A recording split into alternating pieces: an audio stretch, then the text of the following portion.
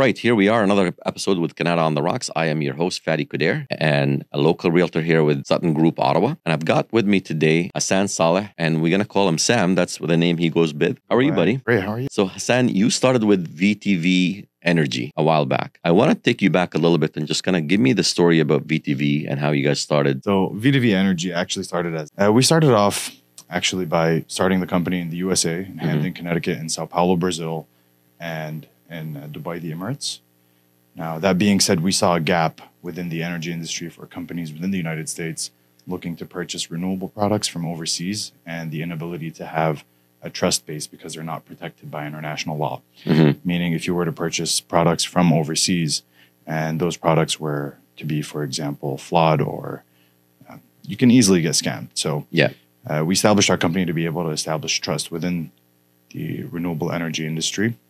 And little did we know what we were walking into. Being that I come from an electrical engineering background with working in the battery manufacturing industry and the hydrogen fuel cell industry, we thought we knew, I would say, a copious amount of information about the energy industry. And little did we know that it's the biggest monopolized industry in the world. Yeah. You're looking at over $1 trillion of monopolized industries, specifically by governments.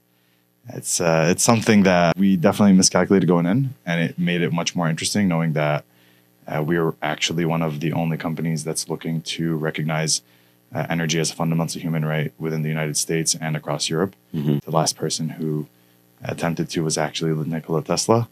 Well, he wanted to make energy free. We're looking to make it a human right because at the current moment it's not. So we can say internet is a fundamental human right if you look it up, and energy is not. And you can't have internet without energy, so it makes no sense except that it's a monopolized industry. And because internet is used to really distract people and be able to direct them and shift them in specific ways, which is why it's a human right, but energy is not, because it's able to allow specific communities and people to become much more productive. We're looking at underprivileged societies and underprivileged communities who are actually being targeted by high energy prices and low energy timings. If we look at the Middle East and Africa, and really within the United States, I mean, we don't even need to look that far. Within the United States, there's a lot of underprivileged communities who don't have access to energy. At a CFA event in New York about 2 months ago, there's a representative from the Kellogg's Foundation who, of course, the Kellogg's Foundation prided themselves by helping underprivileged communities get access to renewable energy. And at the time, I asked her a question and I said, should energy be recognized as a fundamental human right? Would this help you to establish more projects in energy for underprivileged communities? And the reality is, after the event, she came up to me and asked me why I put her on the spot. And the reality is it's not. I would say the majority of renewable and energy companies are in it for the greed. They're in it for the money. Even anyone who's helping underprivileged communities, they're looking to just make the biggest buck from it. So that's through government incentives, through loans that are provided by the government. Really, there's no energy company that's for the people, which is why our slogan is VTV Energy for the people. So just dialing back on that, as far as the mandate for the organization, what is your mandate? Like, what do you guys are out there to represent? Of course. So we represent honesty, integrity, and compassion. Now, that being said, within the business industry, it's very important for people to be as honest as possible. Honesty will breed trust. Trust is based on experience plus time, and experience plus time plus honesty will breed great business. That's the fundamental of business. Now, within the solar industry, we're currently working within the United States on the field and on the ground. We have residential solar projects that we're working on, as well as commercial. In the U.S. Virgin Islands, for example, we work on commercial and residential. Now, that being said, should, for example, you want to build a solar farm and you're looking to sell power into the grid, or you're looking to sell power into a utility company or to a specific community, we have all of that established. So everything from the suppliers, we have suppliers and manufacturers that we've partnered up with across Europe, Middle East, as well as North Africa and Southeast Asia. Everything from China, India, Thailand, Vietnam, Jordan, Europe, we have in France, Spain, and a couple of other countries where we've partnered up with manufacturers from PV manufacturing, battery manufacturing, as well as everything from even the smallest details. So the mounting structures, the wirings, where we pick the top technologies that have the highest forms of protection in terms of warranties, and then that's able to produce the highest return of investment for the people who are looking to purchase renewable energy. So in your opinion, what would it take to have a successful farm? All you need is proper install project and a piece of land. That's it. In terms of which company would you choose to establish a solar farm with? That's really the tricky part. Of course, you need to know what type of products you're using, what is the warranty on the products that they're giving. Each solar panel comes with, you're going to say, a deficiency on its productivity over time, and that's usually about 10% over 15 years. It's nothing that intense. And really, you want places with the most amount of sun. Now, if you take a look at the United States, for example, the highest, and then you have sun and you have humidity. Humidity would affect panels over a long period of time, but we would take the United States, for example, and you could just take a quick Google search online and it would show you that California and Arizona, for example, are the best places to build solar farms. So you would need to know how much sunlight the area is getting, and that could also be searched up online and you'd be able to find it. And it's really a matter of being able to know how much sunlight you're going to get, and then that would be able to give you how much energy you're going to produce annually. And then based on how much energy you're producing annually, that's how much you'd be selling, and then you'd be able to calculate the revenue that you'd be able to make. And of course, this is what we would use, something called a power purchasing agreement, so a PPA, where you would sign an agreement with a specific utility company that we would be selling you energy for X amount of years, and usually they go between 10 to 15 years. So yeah, that's because of the fact that they do take 10 to 15 years for the lifespan because of the deficiencies. So they actually take 25 years. Oh, okay. So solar panels, so their warranties up to 25 years. They would last up to 30, and don't quote me on it, but 32 to 35 if it's great technology. I mean, now we're looking at, and I don't want to give you too much details on the types of panels, but the newest form of solar panels are the heterojunction panels, so the HJTs. We can see everything from, and currently the US and European and Southern American markets are still working with the monocrystalline and polycrystalline, even though there's newer technology out there. So it's really the type of technology and really what you're looking to do with it. Quick example, there's bifacial panels, and a bifacial panel, of course, comes double-sided.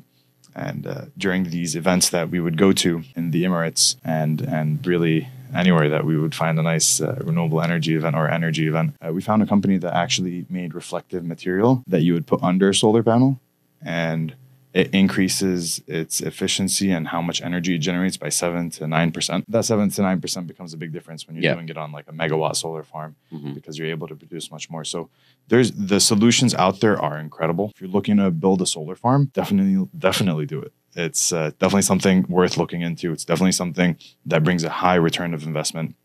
You are investing in the safest industry in the world. Of course, real estate, really, when we're looking at energy prices keep going up. Exactly. And the reason is because as a population, we've become addicted to energy. We haven't had, it all started with coal. We moved over to petroleum, everything from nuclear power to wind energy to solar energy and hydrogen energy. And everyone's talking about renewable energy as if it's going to save the world, but that's not the case, because we're not scaling up with renewables as much as we're scaling up with how much we're using. And being that artificial intelligence is now on the rise, you see, the Cold War was a nuclear war. We're currently at a new state of war, and that war is a war of energy. So energy mixed with artificial intelligence. How much energy are you able to produce will dictate how much artificial intelligence you'll be able to use because of the computing power that we're utilizing. Yeah. And we're seeing that China is really ahead with their solar projects. The US, Canada, don't quote me on it, but the US for sure, still stuck on the monopolization of it. They're still stuck on being able to fund specific companies with foreign interests, foreign companies who are looking to just establish manufacturing facilities for the sole purpose of profit gain. So they're looking to establish manufacturing facilities within these territories only to make profit, even though we would say 97% of all U.S. oceans actually carry petroleum in them and they're not drilled into. All of their petroleum is being imported. And then the question that you should really ask yourself is, why don't governments manufacture their own PVs? It's very straightforward.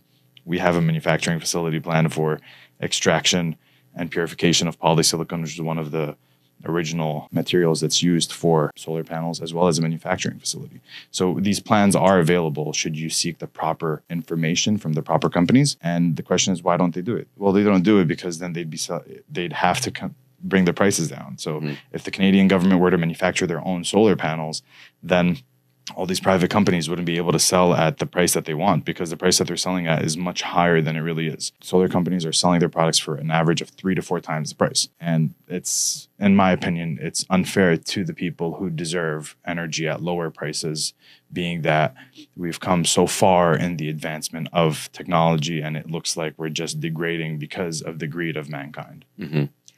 With lately you guys have been talking about coming into Canada and like just kind of doing the work in Canada and all of that. How is that process going for you so far?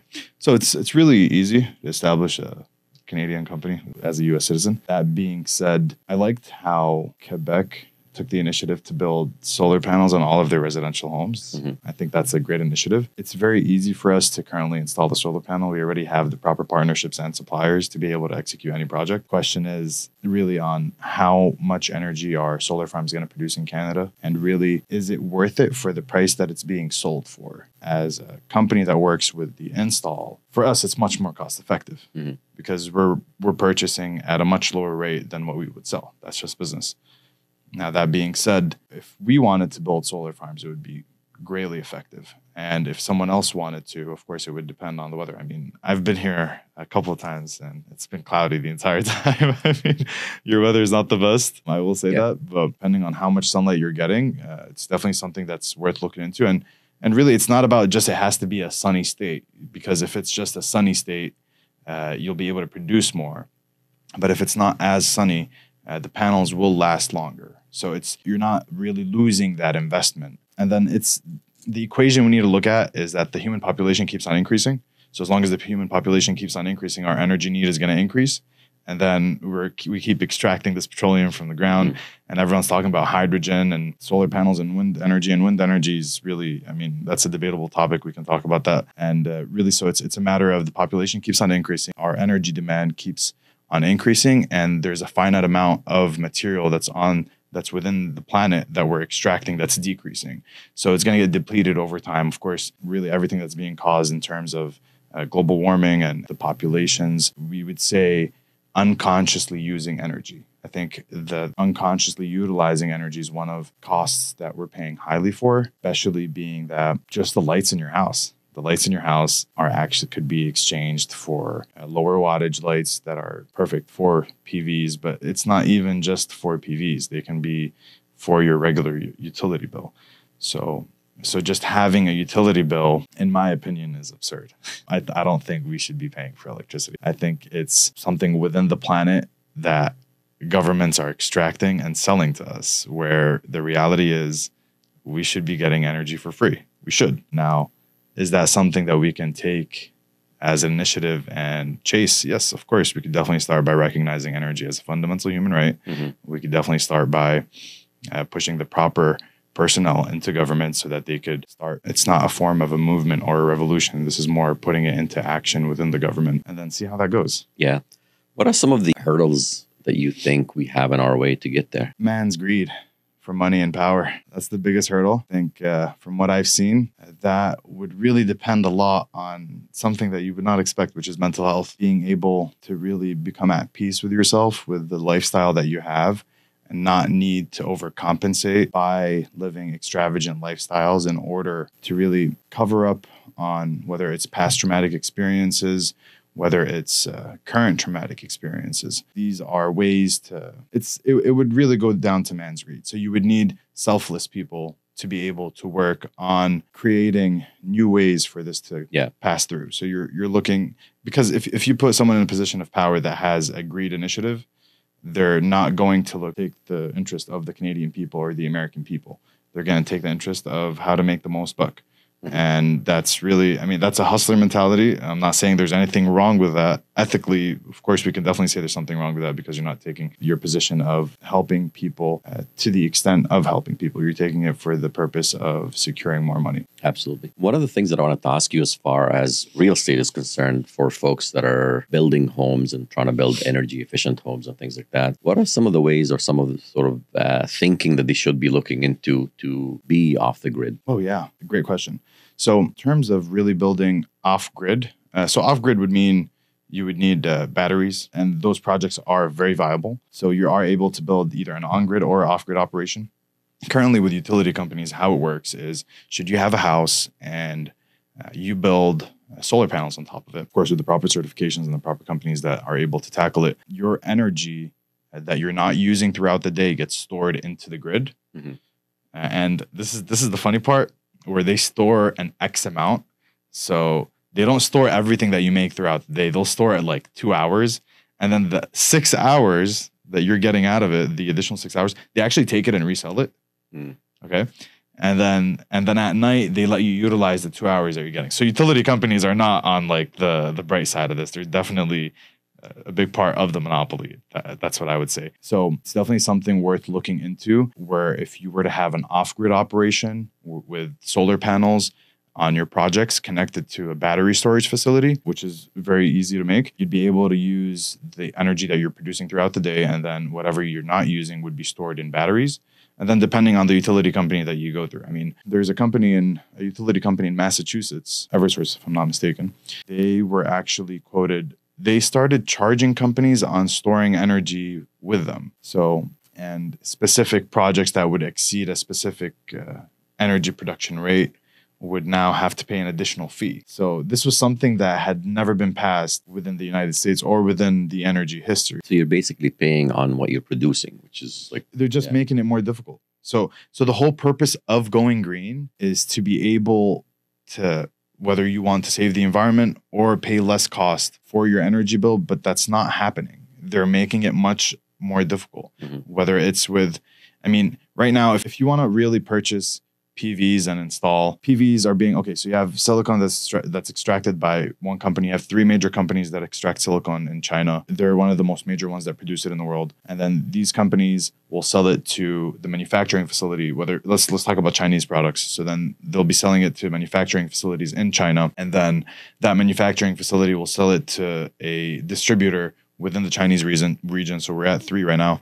And then that distributor will be able to sell it to someone internationally who will receive it here. So you're at 4 layers of sales. And then that person will be, for example, a big solar provider within Canada or the American region. And then they'll sell it to the company that wants to install for you. And then you're purchasing it. So you're going through 6 layers of purchases in order to buy a solar panel. Yeah. And 6 companies are making profit. Mm-hmm. They're killing it. And that's even at the lowest end if each one is making 10%. Yeah. And for us, I mean, we're skipping probably 3 layers of sales. And the reality is governments would be able to skip all layers of sales. So governments who would take the initiative to manufacture and extract silicon and manufacture PVs would be able to offer us energy at much lower prices, which is what we deserve. It's common sense. Sounds like fun, man. I really appreciate your making the time for us here today. And we definitely veered away a lot from VTV Energy, but it's in a good way, because at the end of the day, we were talking about this massive sort of goal that you have, which is making energy a fundamental right for every human being out. So Sam, really appreciate you being on the show. Appreciate your time. And for folks that are watching, please don't forget to hit the like and subscribe. And if you want more episodes of these, make sure to hit us up with the comments and let us know about any business that you think of in the city that would be of value for us to bring on the show and to bring to the forefront of everyone here in Ottawa. We're on sort of a crusade to make sure that Ottawa is not a boring city, and we would like to kind of continue that. Thank you so much for watching, and don't forget to hit the like and subscribe. Thanks again, Sam. Thank you.